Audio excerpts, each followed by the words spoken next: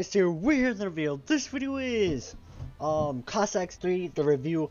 Now, if you guys are wondering why I'm inside the game, it's because I do not feel like going inside the game when I'm recording, because I'll tell you guys in a second. Basically, before I start this video review, I just wanted to say my things to Vine, how it's shutting down. I watched a lot of Vine videos ever since it started. Like, I watched the very first Vine. I watched Thomas Sanders, Gabby Show, you name it. I've probably seen it, like King Batch. Crap. I watch a lot of Viners. That's the only three I really watch, even their vlogs and stuff. But anyways, hashtag RIP Vine 2016. I'm pretty sure just by saying that, people are probably like, oh crap, you reminded me of it. I try to forget it. But anyways, back to the review. Now, this game is very good. You have peasants to build. I love this game. This game is very decent. It's not bad of a game. It's not good of a game. No, the reason why I say it's not good of a game is for a couple of reasons. Now, the first reason is because, one, there's some issues with the monitor thing, but that's most of the game, but that's not it. It's because when you're doing like multiplayer and stuff, you do not want to crash. And this game, I gotta lower down the sound. I'm gonna mute the sound. This game makes, like, I don't know how, but I can run this game perfectly. Like, I'm running this game at, let's see, in the game, I'm running this thing at 120, and that's my lock. Like, my frame lock is 120 on Bandicam. I can run this game perfectly, no matter what. I run this game good. Now, the thing is that I don't like is that the game crashes sometimes. Like, I was in a multiplayer map, or tried to join a multiplayer map, and it just said it's not responding. Left for 5 minutes, it still didn't, so I left the game. That's the main thing I do not like about this game, but this game is very decent. This game's not the best RTS game, my favorite RTS, and my favorite all-time medieval RTS game will always be Stronghold Crusader. It's a very original. I don't like the other Stronghold Crusaders. I truly hate the other Stronghold Crusaders. They ruined it, at least in my opinion. But that's not about the review of Stronghold, because that game's just old and millions of people probably have the review. But anyways, this game is very awesome to a certain extent. You can build a crap ton of people, and with a trainer you can build 9,999 if you want to go all out. Just don't cheat anywhere else, or you're just going to be a cheater.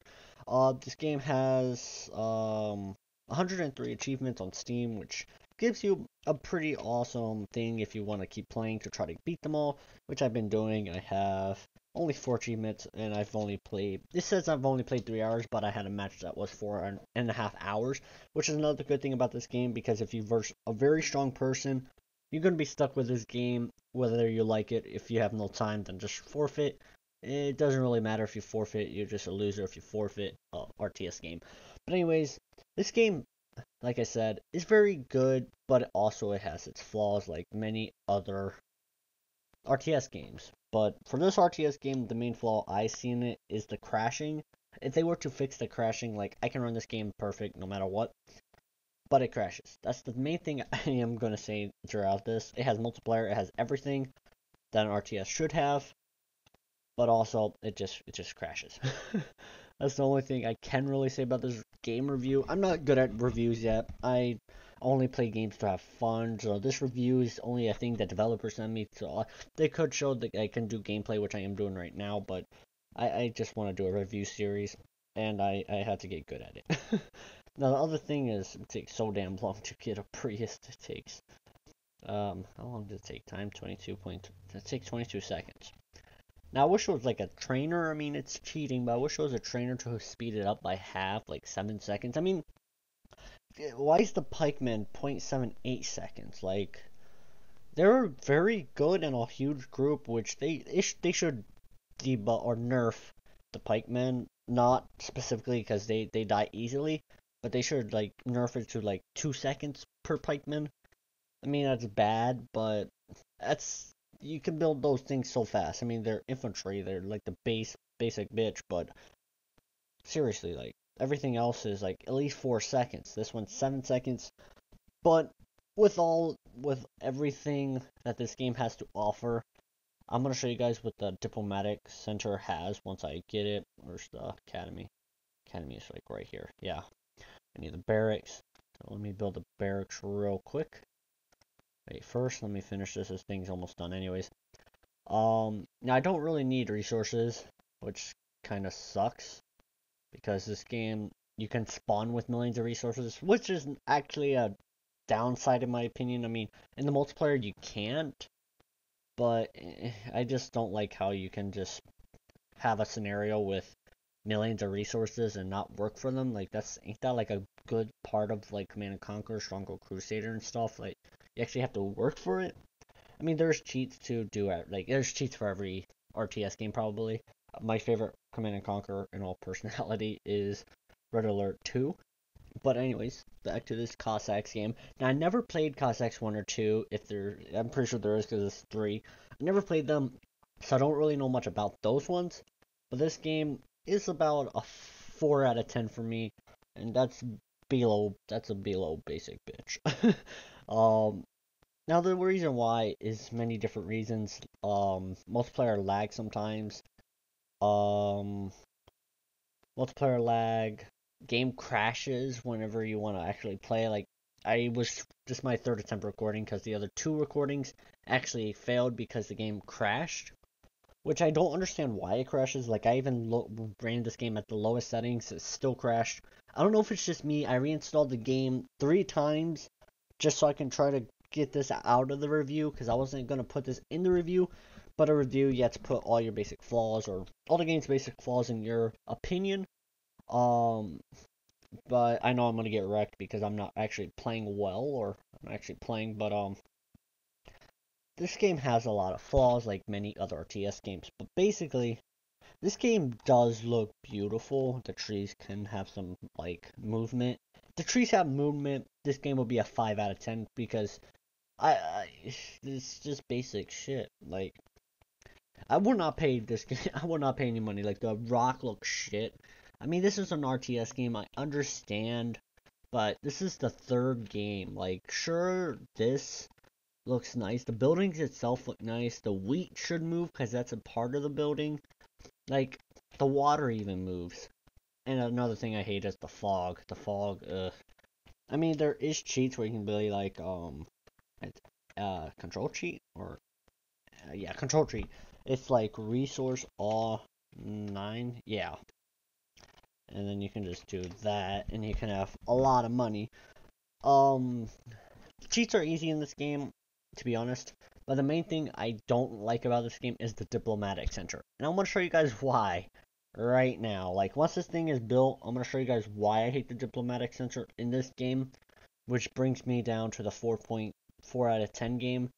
I mean, this game in general with the terrain is a 0, like a 2 out of 5 of the terrain because the terrain just looks absolute shit for an RTS. Even Command and Conquer Red Alert 2 has better freaking terrain than this shit. Even freaking Stronghold Crusader, the first part, has better than this shit. Now the buildings itself is kind of decent. It would be awesome if they could have an effect where you can see the inside of the buildings, but that's probably a hard thing to do. I like the way the things move, but the things itself has shit graphics. It literally just looks like images. Now here's why I hate this thing in general when it comes to multiplayer. Wait, not that one. This one. Look at this. It takes, how long does it take? 1 second per of these things. And they're very decent in a huge thing. Like, they're very OP when it comes to a huge force. These things take about, or this one in particular, like, these things are OP, or they can be OP, like, like the Dragoon is very overpowered, in my personal opinion. And that's because it doesn't take much to kill a person in this game if you don't use cheats. Like, if you use cheats, even cheats are buggy in this game, which is kind of stupid. Like, a trainer can be shit.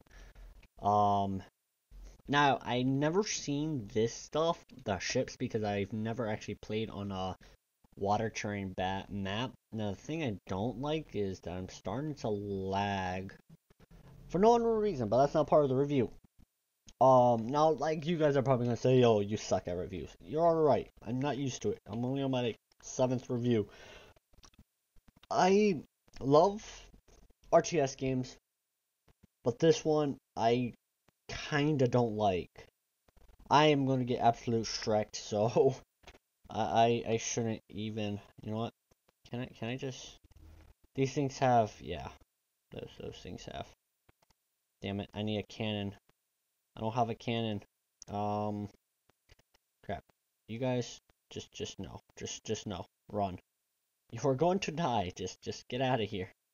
And you put the waypoint here. Now, I wish you can shoot these things like in other games, but you know that's fine. It's all right. Can this thing still hit me? It can hit me still. Whoa, that lag spike. That's another thing I hate about this game is the lag spikes. Like, I could be running. I'm pretty sure even. Oh my god, that thing has that much of a range. No way. I never seen ships. Um, but before I die, you know what? He can kill me. I could care less, to be honest. Now I hate the peasants. How it takes 12 seconds to build a peasant. Like they're peasants.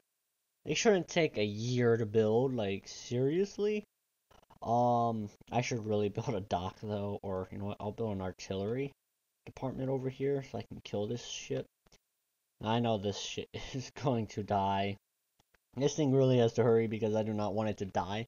Unless it just runs, okay. It's just running away. Another thing's hitting it? What's the range of those things? I mean, sure, it's a cannon, but... Wait, what is hitting it? What? This game's 2016 and there's still unrealistic, boat shit? Alrighty then, you know what? You can be a fake bitch. I'll build my cannon and destroy you, you son of a... But anyways, the game has alright physics. It's not the best, and it's going to take 3 minutes to build a cannon. Which is understandable. I mean, in Command and Conquer, it takes about 10 seconds to build a tank, but it's understandable. Anyways, the graphics itself, a 3 out of 5. It would be better if you could see the inside of the building if they put that type of texture in it. But not much games do, which is kind of disappointing. I like how it shows it's being built. I wish you can show it where it's gonna hit, like it shows actual damage to the place. But that's never gonna happen to an RTS, probably, or it has realistic effects. I'm just giving my personal. But the review itself, like I'm too harsh on games, to be honest. I'm a Overwatch Rocket League babe. Or that's the only games I can actually give perfect reviews, but that's because I played so long of it. So other than the terrain itself, like the wheat should move, like it should have like a GIF. Even a GIF is better than this game. Well, not the game, the graphics. But if you guys want to play a very long RTS game that can take up to 4 hours multiplayer, I would recommend buying this game because the graphics might not be the best, but nor is the combat. What am I saying? The combat is actually kind of crap. Like, okay, there's in one of my comments on multiplayer, I had an army of I think 200 mercenary of those guys that only takes like half a second to build. I had an army of 500 versus an army of I think 50 pikemen, or no, 150 pikemen, and I lost. I was way better in numbers. I mean, they have shit health, which you would think it'll be better because it's a horse and a dude with a freaking big ass sword. He could, like, if this was real life, I mean, it's a game because health and no physics because health.